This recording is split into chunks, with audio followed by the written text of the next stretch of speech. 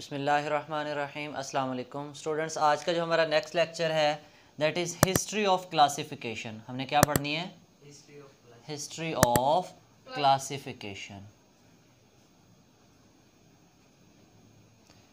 हमने ये देखना है कि ये जो क्लासिफिकेशन शुरू हुई थी ये किस बंदे ने शुरू की थी, और आज हमारे पास जो हम क्लासिफिकेशन करते हैं वो किन बुनियादों पे करते हैं, हमारे पास जानदारों के कितने बड़े ग्रुप्स हैं। ठीक है, तो हमने बेटे सबसे पहले हिस्ट्री ऑफ क्लासिफिकेशन में अगर हम स्टडी करें तो हमारे पास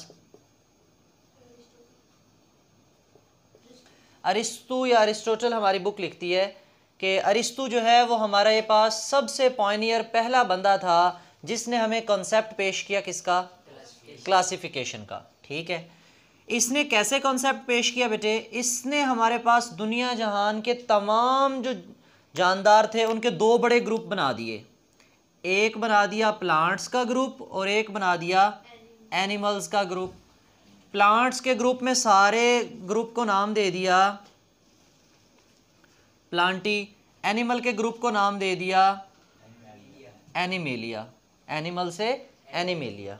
ठीक है, ये दो हमारे पास जो है दो बड़े ग्रुप्स बने, किंगडम प्लांटी और किंगडम एनिमेलिया। ठीक है, अब हमारे पास जो किंगडम प्लांटी और किंगडम एनिमेलिया हैं, आज भी हमारे पास जो जानदारों के क्लासिफिकेशन सिस्टम हैं उनमें एग्जिस्ट करते हैं, लेकिन हमारे पास अब फर्दर हमने ऑर्गेनिजम्स को मज़ीद ग्रुप्स में क्लासीफाई किया हुआ है। हमने ऑर्गेनिजम्स को मज़ीद ग्रुप्स में क्लासीफाई किया हुआ है। ठीक है, फिर बेटे हर साइंटिस्ट ने अपना अपना रोल प्ले किया है क्लासिफिकेशन में। हमारे पास बेटे आउट ऑफ दीज इसने जो है ज़्यादा स्टडी जो की वो किसकी की? आंट्स की। किसकी की? चींटियों की।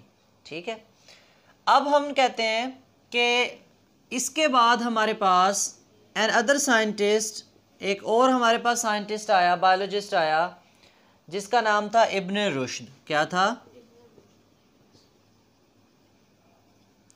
इसने क्या किया? इसने हमारे पास अरिस्तु की एक बुक थी, उस बुक को जो कि ऑलरेडी ग्रीक लैंग्वेज में लिखी हुई थी। कौन सी लैंग्वेज में? ग्रीक लैंग्वेज में। ठीक है, यूनानी ज़बान में लिखी हुई थी। जो अरिस्तु था ये यूनान से बिलोंग करता था। ठीक है, इसलिए इसने अपनी ज़बान में किताब लिखी हुई थी। तो इसने इब्न रुश्द ने जस्ट क्या किया? ट्रांसलेट किया। क्या किया? ट्रांसलेट किया। किसकी बुक को ट्रांसलेट किया? अरिस्तु की। अरिस्तु की बुक को ट्रांसलेट किया। किस जबान में ट्रांसलेट किया? Into Arabic language. Into Arabic language, अरबी जबान में उसको जो है वो ट्रांसलेट किया। किस जबान में ट्रांसलेट किया? अरबी जबान में ट्रांसलेट किया। ठीक है, अब बेटे मुख्तलिफ साइंसदानों का मुख्तलिफ जगहों पे क्लासिफिकेशन पे रोल है। ठीक है, हम उनके नाम देखते हैं और उनके साथ जो है वो एमसीक्यूज टाइप बना के आपसे पूछा जाता है कि फ़लाँ साइंटिस्ट ने क्या रोल प्ले किया, फ़लाँ साइंटिस्ट ने क्या रोल किया। आपने क्लासिफिकेशन की टेक्सोनोमिक हायरार्की में पूरी एक लैडर स्टडी की, आपने kingdom, phylum, class, order, family, genus, species ये बातें स्टडी की। तो बेटे हर बंदे ने कोई ना कोई हमें क्लास, ऑर्डर, फैमिली कुछ ना कुछ मुतारिफ करवाया है। ठीक है, इसी तरह हमारे पास कार्लस लिनस है, उसने हमें साइंसदानों के जो जितने भी हमारे पास जिंदा जानदार हैं, लिविंग ऑर्गेनिजम्स हैं, उनके साइंटिफिक नेम्स मुतारिफ करवाए। फिर उसने जानदारों को अपने लिहाज से उसने 3 ग्रुप्स में तकसीम भी किया। उसने तो फिर एनिमल्स भी बनाए कि प्लांट्स भी, और मिनरल्स वगैरह का ग्रुप भी बनाया। तो हम जो है उसको बुक से रीडिंग करते हैं और इसमें से देख लेते हैं जो जो एमसीक्यूज हमारे बनते हैं। जी, history of classification system. The earliest noun system of classification of the organisms comes from the Greek philosopher. सबसे पहले क्लासिफिकेशन का कॉन्सेप्ट देने वाला, क्लासिफिकेशन का सिस्टम लाने वाला ग्रीक फिलोसफर था जिसका नाम अरिस्तु था। अच्छा जी, ही classified all organisms non at that time, जो उस वक्त हम जानते थे उन जानदारों को, उनको दो बड़े ग्रुप्स में तकसीम कर दिया, प्लांटी एंड एनिमेलिया। फिर इन 1700 अबू उस्मान उमर अल जाहिज describe the characteristics of 350 species in his book. तकरीबन उसने 350 जो है वो एनिमल्स के बारे में, एनिमल स्पीशीज के बारे में अपनी किताब में लिखा, और उसमें से he wrote a lot about the life of ants. उसने चींटियों के बारे में बहुत ज़्यादा स्टडी किया। आपसे पूछा जाता है right the work of Abu Usman, ठीक है, या फिर अरिस्तु का या फिर इब्न रुश्द का। अच्छा जी, इन 1172 इब्न Rushd translated Aristotle's book, Aristo की किताब को उसने सिर्फ ट्रांसलेट किया। उस किताब का नाम था डी एनिमा। क्या नाम था? किसके ऊपर लिखी थी उसने? ऑन सोल, रूह के ऊपर, ठीक है। इन अरेबिक, किस जबान में तर्जमा कर दिया उसका? In the end of 15th century many biologists had started work on classification method, बहुत से साइंसदानों ने क्लासिफिकेशन पे काम शुरू किया।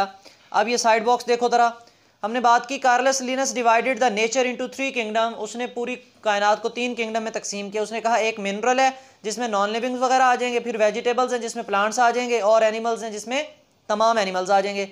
Linus used 5 ranks in classification, इसने क्लासिफिकेशन में 5 रैंक भी यूज़ किए उस वक़्त। उसमें क्लास, ऑर्डर, जिनस और स्पीशीज़ एंड वैरायटी थे, ठीक है। वैरायटी अब एग्जिस्ट नहीं करता। Linus is the best known, उसको ज़्यादा मशहूर कब हुआ, क्यों जाना जाता है? क्योंकि उसने क्या मुतारिफ करवाया? मेथड। कौन सा मेथड मुतारिफ कराया उसने? Still use to formulate the scientific names of every species, हर जिंदा जानदार का जो साइंसी नाम हम रखते हैं वो किसके बताए हुए उसूलों पे रखते हैं? कार्लस लिनस के। अच्छा जी, फिर हमारे पास ये बॉक्स में डिफरेंट बायोलॉजिस्ट का वर्क है। सबसे पहले हम देखते हैं एंड्रिया सेसल पिनो का, divided the plants into 15 groups, 15 ग्रुपों में तकसीम किया, एंड कॉल्ड देम जेनरा, और उन्हें जेनरा का नाम दिया। जॉनरे आया।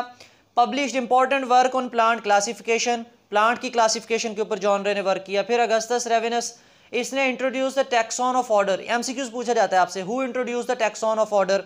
फिर हमारे पास नेक्स्ट है टॉर्नीफोर्ड, introduce the tax of class and species, class और जो है वो स्पीशी को इन्होंने एक्सप्लेन किया। कार्लस लिनस है, group the species according to the similar physical characters.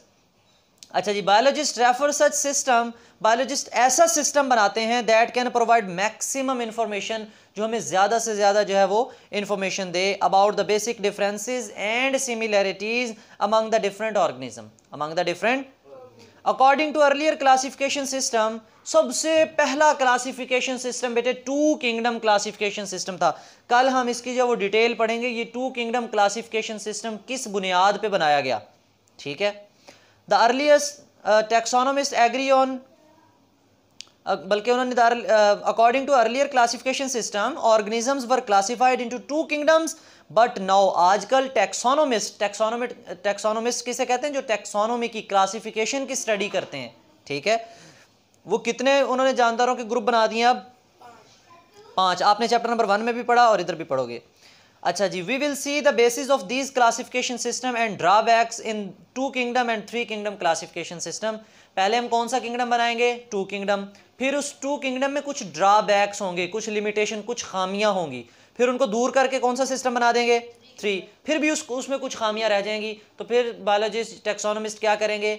उसको 5 किंगडम में, 4 की बजाय डायरेक्ट 5 में जो है वो क्लासीफाई करेंगे। तो इसलिए आज हम जो पढ़ते हैं वो 5 किंगडम क्लासिफिकेशन सिस्टम पढ़ते हैं। हो सकता है आने वाले वक्त में और भी तब्दील हो जाएं, ठीक है।